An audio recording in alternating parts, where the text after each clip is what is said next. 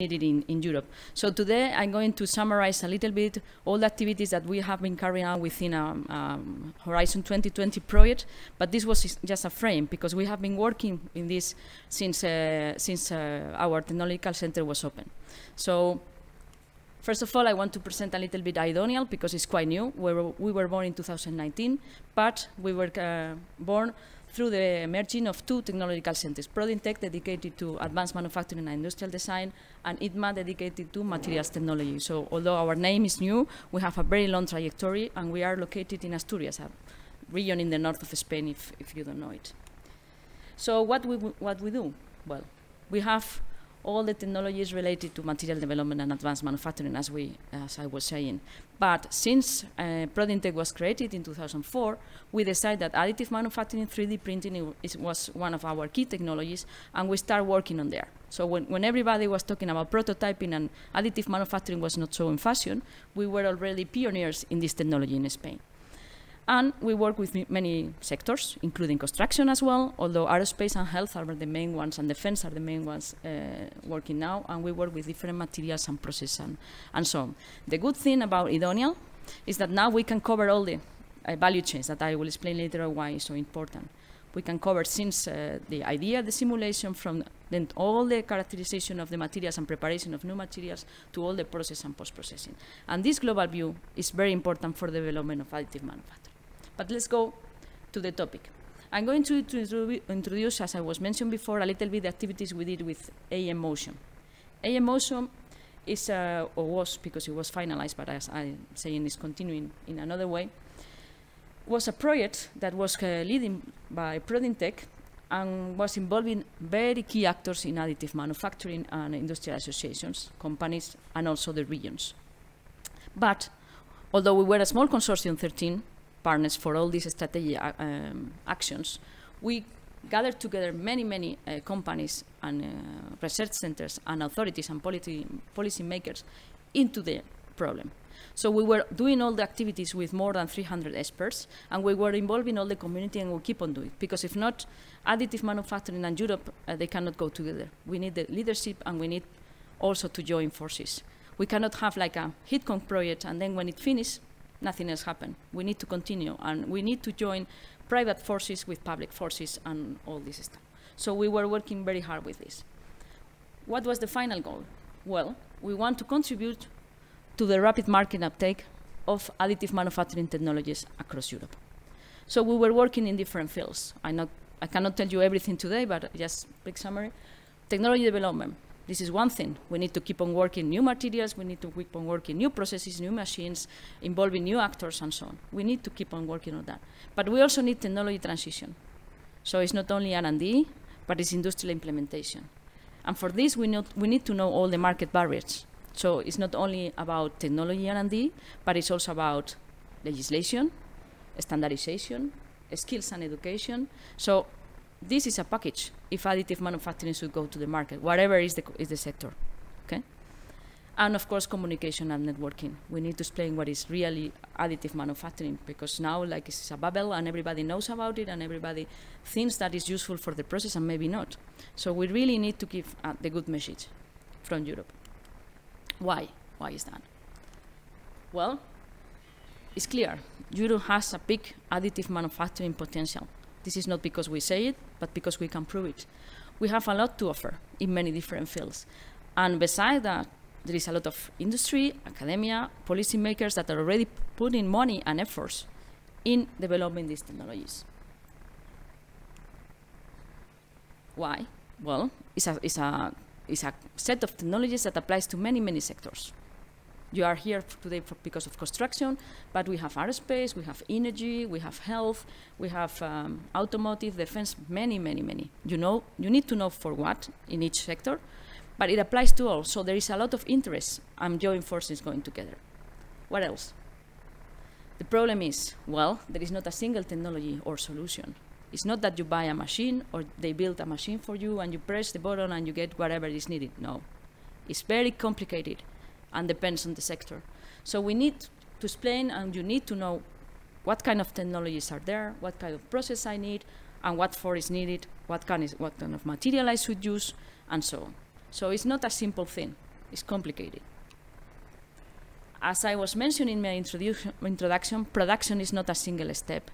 You need to consider the whole value chain. So you need to, well, I don't know if this, well, you need to work in the design and engineer. Sometimes you need simulation. You need to work in materials, the process, the post-processing, depending on the sector you need or you don't need it, and the end of life and the product. But at the same time, you need to have the people with the skills. You need to find your business model if you want to implement it in the market, and you need to go through industrialization if you want to use it like a normal process.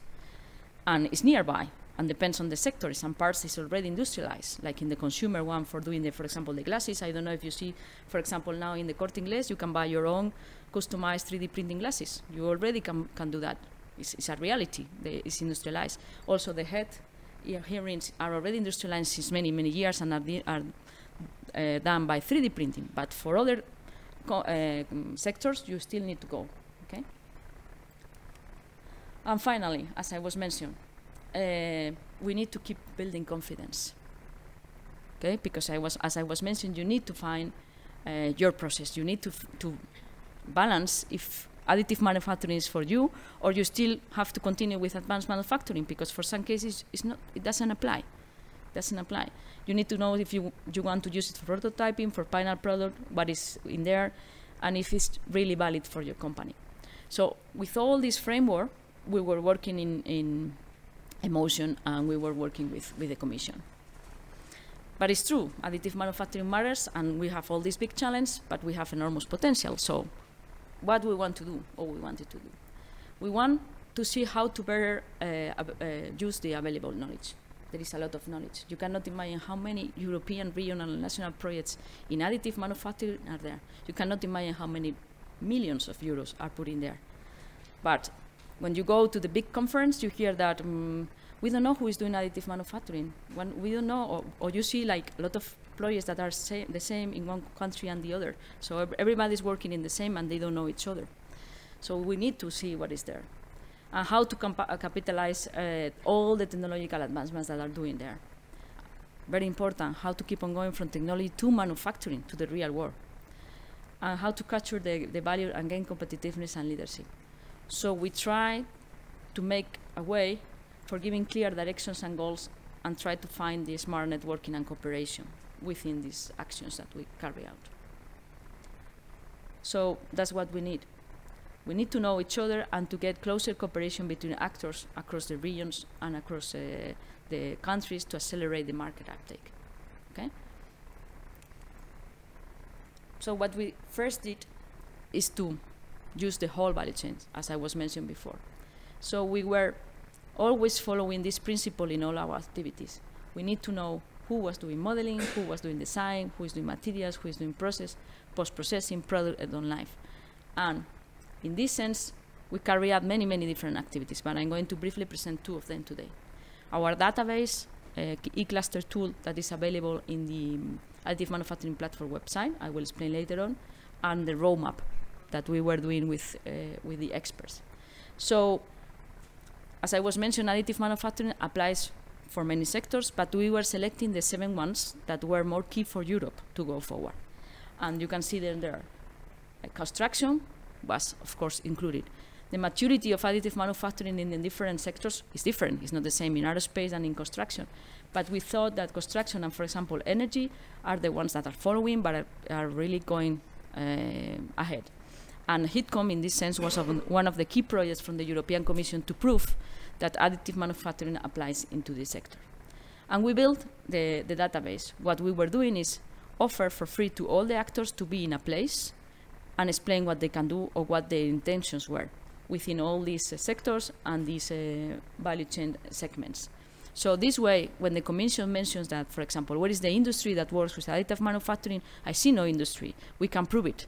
So you have this industry working in materials for additive manufacturing, in design, and also all these RTOs, and also that follows. We were also mapping the projects. I know this is very boring thing that everybody maps and maps and maps, and we are also telling the Commission that we have at some point stop mapping, because we need to already have that somewhere. And as you see, more than 400 millions of euros. We were putting many, many projects in different kind of things only in Europe. But you cannot imagine that we were mapping as well national and regional projects, how much is there and how many activities are carried out, even in construction as well. Okay? And we see that also, where are the actors in the whole Europe? This, that seems very simple, is quite complicated, and now we have a lot of information of who is doing what, okay? And it's very important for the matching, because I don't know how familiar you are with the smart specialization strategy for the regions, but the regions are also putting a lot of money, and they would like to know who is there. And now we have a tool to prove them who in the region are doing that and why it's so important. Then, the roadmap. I bring like only 3 copies of the summary. I have here, I will put it upside, but you can download it in the link I have in my presentation. The roadmap is very important because we wanted to bring directions. We wanted to bring goals according to the needs we have. So in this sense, we have a vision that additive manufacturing will be for Europe, Europe will be the leader on additive manufacturing in 2030, and the additive manufacturing will be the one solving many, many of the challenges, societal and environmental challenges. So we were working with the experts and the Commission, trying to match all the key topics that are there with additive manufacturing. From all the opportunities that are coming, that you know now, 4D printing, for example, that is the next step, or artificial intelligence, all the topics about circular economy, everything that is like the high topic in the new program that is coming, we wanted to connect it with additive manufacturing, and there are some connections. So there are some opportunities. Also, there are some challenges regarding, as I was mentioning, technology, industrial access, standardization, education and training, business finance, IPRs, smart specialization, and as I was mentioning, so we were covering all these matters to let then policymakers especially know all these issues with regards additive manufacturing and the 7 sectors I was mentioning before. So we select the key products for each sector, we follow the value chains, and we got some non-technological gaps. What we call non-technological is the, as I was mentioning, standardization, legislation, and so. We identify these gaps for the whole sectors, and we also make some plans, how to solve this, how to finance this, how to promote this. We also go sector by sector. In this case, I present you the products that were highlighted for the construction sector. We were doing some kind of groups of where additive manufacturing can apply in construction, and we were relating all these needs with the products.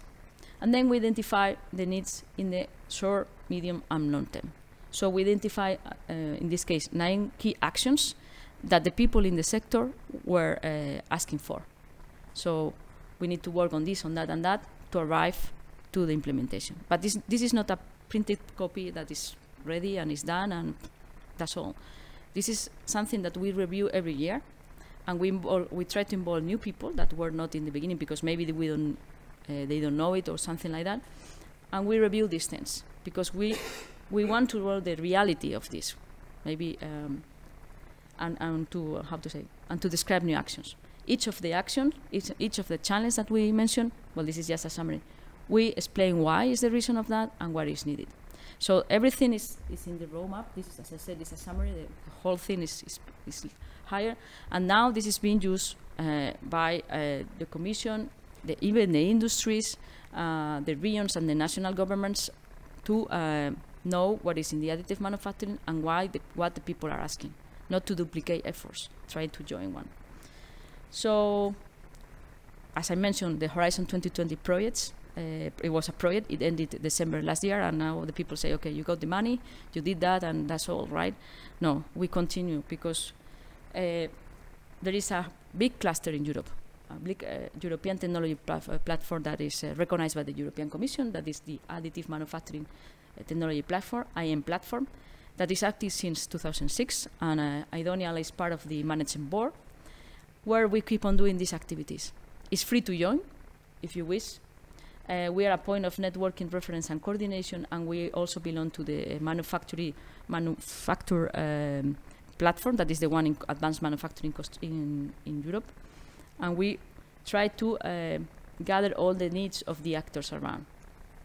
As I mentioned, it's free to join.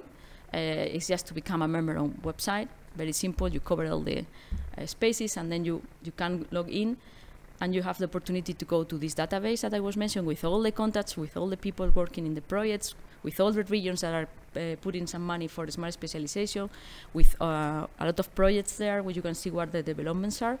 And also you can contact with people, because if you wish, you can show your contact there, and you can establish your own links with the people in the platform at European level and even international level, because we have many members from USA, Japan, Singapore, and so on. So I'm not going to bore you anymore, because you want to go deep into the construction thing, I know. But just to let you know that we are kind of an intermediary connection between all, that the platform, we are working for free to all of you. We don't get any money. We don't ask for any money. We are very related to the European Commission, and if you have any need, you can come to us. You can let us know, and we can work together and transfer to them, okay? So, and just for finalizing, this is my final slide. As I was mentioned, we highlighted that skills for additive manufacturing are very important. And although there are many offers now coming from masters and so on, we wanted to really match the needs of the industry with the training offer, okay? So we are now in another project. It's an Erasmus Plus project that was coming from Emotion as well, is coordinated by the European Welding Federation, that is now going to the additive manufacturing world. And we are going to do many activities. I can explain your video presentation by email if someone is interested. But what I want to present today is that in this link below, the SurveyMonkey one, we are now doing a very small survey, 10 minutes. This is addressing industry. We will have another one for RTOs, where we are asking in a very simple and private way, what are your needs and what are the profiles that you are needed for your additive manufacturing work, okay? So if you be some kind of participating, I will appreciate. If not, anyway, thank you. And if you want to follow this, we are also looking for people interested, and we will celebrate different events and meetings with experts. So just contact me and let me know. And that's all from my side. Thank you very much.